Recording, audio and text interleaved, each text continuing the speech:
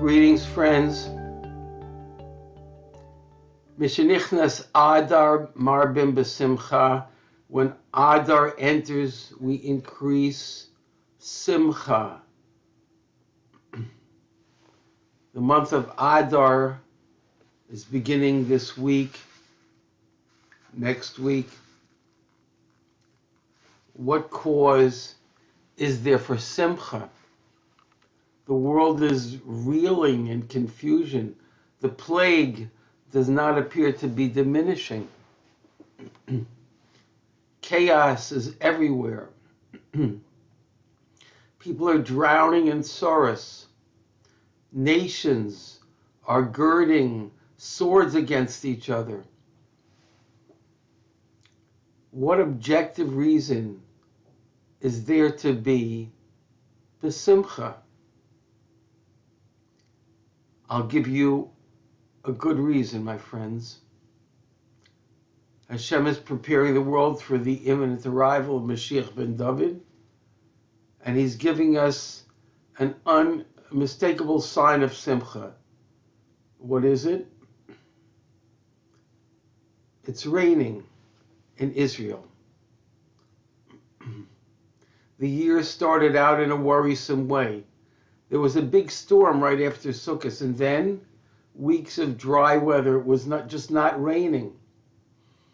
I spoke about it in this column. I think people started to daven for rain. Interestingly enough, the tractate that was being learned in Daf Yomi during this period was Maseches Tainus, which discusses communal fasting as the result of a lack of rain. We learn Maseches Tainus and daven for rain, and then rain began to fall. Baruch Hashem, rain has been falling heavily over the past few weeks in Israel. And this is a tremendous sign of blessing from heaven. We have to try to understand what Hashem is telling us. We will not understand truth by reading the headlines. What we call news is sheker, lies, distortions, twisting of reality. News emanates from the world of impurity that we should be avoiding with all our strength. World culture is collapsing, like the world of Mitzrayim that we just learned about in the Chumash. People are obsessed with the news from this collapsing world, the world of Edom, the activities of people who do not know that Torah exists. Our world is Torah, and to understand Torah, the only way is to open the Chumash, the Mishnah, the Gemara, Halacha, Musar, and the commentaries of the Gedolim, so we may learn how Hashem operates the world and how Hashem wants us to live. Hashem puts the natural world to sleep during the winter. During these days, Am Yisrael lights the world by studying Torah, Yomam V'Layla, by day and night. We sustain the world, literally, through our Torah. At all times, day and night, there are Yidden learning Torah. And that is why the world continues to exist. This is especially visible in the Yom Tov of Hanukkah, which occurs during the darkest period of the year. The light of Hanukkah is the light of Torah. During this period, the seeds of renewal are lying buried in darkness beneath the earth. In Chodesh, the month of Kislev, we light the menorah.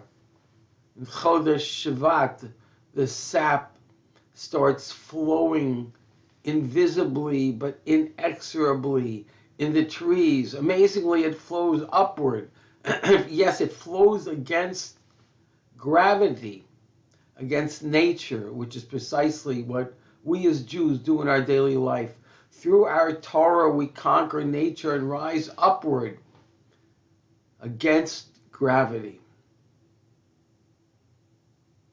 And in Chodesh Adar, we are filled with happiness because we know that within the trees of the forest and the roots of all plants, an invisible process is taking place through which the earth is preparing to explode in a sunburst of warmth, sunlight, flowers, and green leaves, life-giving fruit and grain.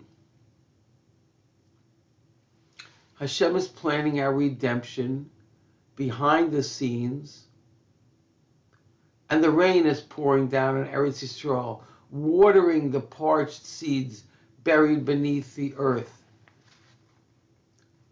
Do not doubt that the redemption is close.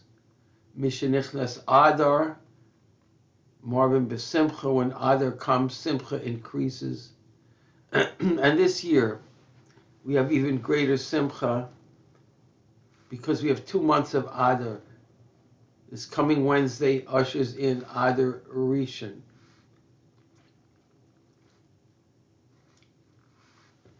Quote from the Medrash. Rabbi Shmuel Bar Nachman opened his discourse.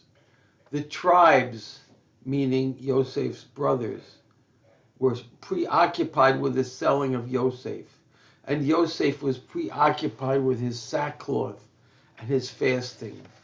Ruvain was preoccupied with his sackcloth and his fasting, and Yehuda was preoccupied with selecting a wife. And at the same time, the Holy One, HaKadosh Baruch Hu, blessed is He, was busy creating the light of Mashiach. Such concealment is the hallmark by which God prepares for the arrival of Mashiach.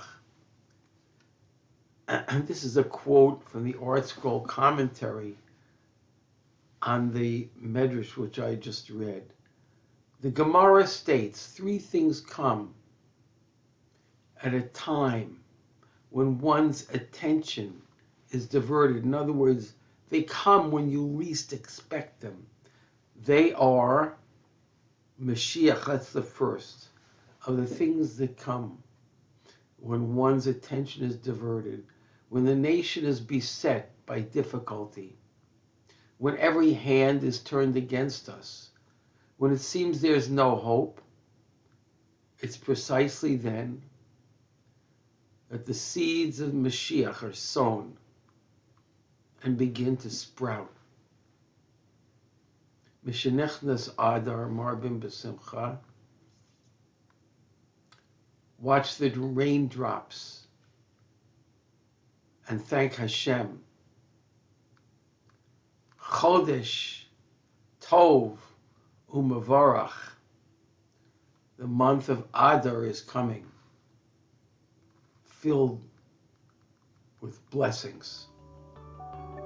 Good Shabbos.